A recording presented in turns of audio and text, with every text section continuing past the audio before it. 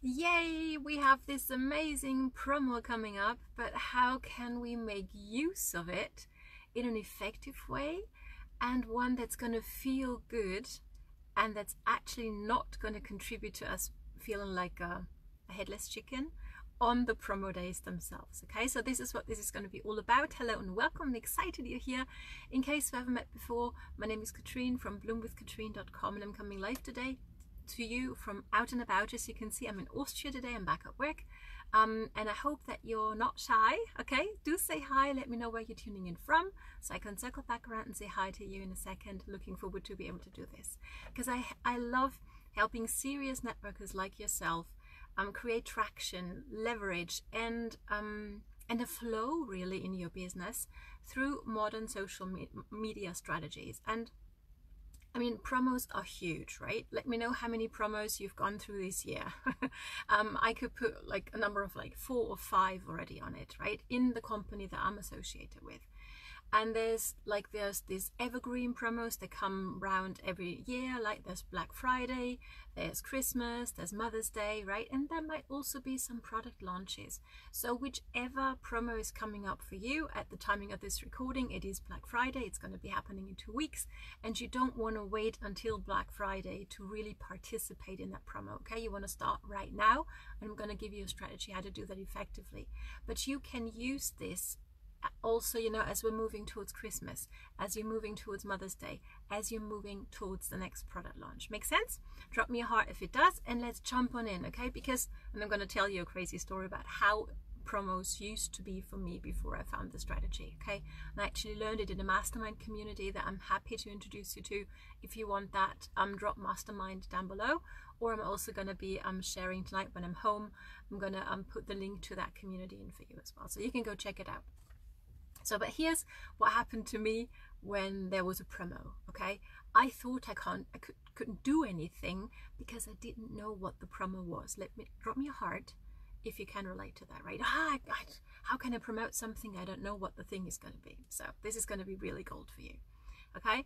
So what happened to me is I would wait until the morning of Black Friday, until my company would issue, you know, whatever the promo is going to be. And then I would go crazy, right? I would get my phone, I would start messaging, I would start emailing, I would start doing all the things, pure excitement, truly coming from a place of this is so awesome. But I would start messaging, I don't know how many people, and I could never know whether these people would actually appreciate the information, because I hadn't qualified them. I didn't know whether the message I was going to send was going to be effective, was going to put a smile on somebody's face and go, oh no, another one, right? Let me know whether you have made that same experience, because I was there, and it's not a pleasurable experience, not for me in any case, right? Thing is, if you're not very consistent in how many messages, for example, in Messenger you send out every single day, and you start going all in on promo day, you risk getting into jail quite fast, and this might end up with you not being able to send out a single more message, okay? And that's the last thing you want, would you agree, on a promo day? So, and then what happened to me was, okay, I did send out the messages, I was all excitement, I was so over the moon with the cool stuff that the company put together, but people weren't getting it, and I wasn't getting answers, and I felt like I was being ignored. And then I would start following up with them, right? And it kept me on my phone for a few days at least. And it was not effective. Drop me a heart if you can relate to that experience, okay? I hope you can't, but if you can, let's change it, okay? Let's do this. Let's jump into this. Start a form of permission marketing 2 weeks or 1 week before the promo day, okay? Permission marketing, what do I mean by that? Well, if we just blast out our messages or blast out our emails to everybody, we can never know whether people are actually going to appreciate it, and many consider it and feel like they're being spammed, right? And that's not, again, a pleasurable experience, is it? However, if we ask permission, would you like to know more about the awesome promo that's coming up, and people say, yes, please, I would love to have that, you're going to get very different results, and people are going to be thankful for you and your updates, okay? How would that change your business and how you feel about doing what you do? Drop it down below. How would that make you feel? Okay, so here's the thing. I would recommend you start permission marketing 2 weeks prior to the promo date. Okay, even if you do not know the promo yet. Okay, you don't have to wait for that. You know there is going to be one, right? So you can trust on that. And now you want to start qualifying your prospects by creating a VIP list. Okay, so call it something special so people want on the list. Okay, now you might do a personal reach out. Okay, so people you've been talking to, people you know, who are, you know, potentially prospects or who are potential prospects for what the promo is going to be about. You might send them, and I've written something down. This is a script. I don't like scripts very much because I feel that it makes us lazy. Some people actually go like literally copy and paste it. I would never do that. I would really recommend that you take what I'm going to be sharing with you and make it your own, how you speak to people. Okay, because people can smell if it's yours or not. So here's the thing. This a little bit of a script. Okay, hey, use their first name. Hey Karen, hey Mary, hey Jane. Hope you're doing awesome. Every year we have an amazing promo coming up for Black Friday, for Christmas, for Mother's Day, for whatever might be coming up. I'm so excited. And again, it's going to be crazy that day. And I want to, you know, be ahead of everything a little bit this year. So, would you like to be on my exclusive VIP list? Because the people on there are going to be the first to know what the promo actually is going to be. I'm going to tell you all about the awesome deals first, and typically the promo sells out fast, if it does. Or it might sell out fast, okay, if you're not sure.